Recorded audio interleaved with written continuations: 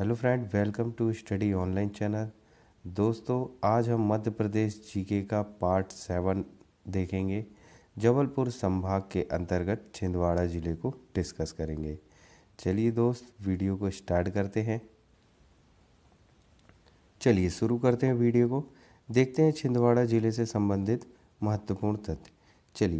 चलिए देखते हैं। क्षेत्रफल की दृष्टि से मध्य प्रदेश का सबसे बड़ा ज़िला कौन सा है? वो है छिंदवाड़ा ज़िला। इसका क्षेत्रफल है 11,815 वर्ग किलोमीटर। चलिए नेक्स्ट है। छिंदवाड़ा जबलपुर संभाग के अंतर्गत आता है और यह 12 तहसीलों में विभाजित है। चलिए अगला देखते हैं।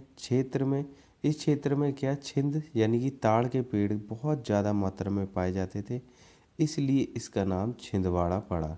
और प्राचीन समय में यहाँ शेरों की अधिकता के कारण पहले इसे सिंहवाड़ा भी कहा जाता था।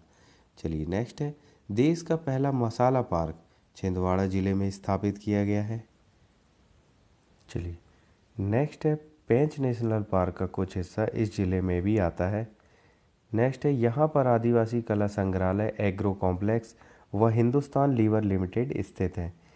छिंदवाड़ा ज़िले का लिंगानुपात 1000 पुरुष पे 964 महिलाएं हैं। यहाँ की साक्षरता दर 71.2% है। दोस्तों, ये 2011 की जनगणना के अनुसार है।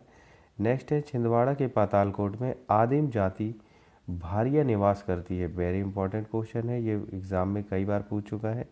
नेक्स्ट है यहाँ के जलप्रपात। तो यहाँ के जलप्रपात है कुकड़ी, लेल्हारी और तामिया यहाँ के प्रमुख जलप्रपात हैं। चलिए नेक्स्ट देखते हैं। चलिए नेक्स्ट है। बादल भाई आदिवासी म्यूजियम, ये है छिंदवाड़ा में स्थित है। इसकी स्थापना 1954 में की गई थी और इसे 1975 में म्यूजियम का दर्जा दिया गया।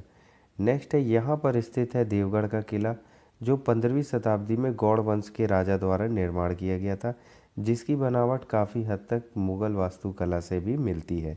नेक्स्ट है। मानव संसाधन विकास संस्थान केंद्र छिंदवाड़ा में स्थित है।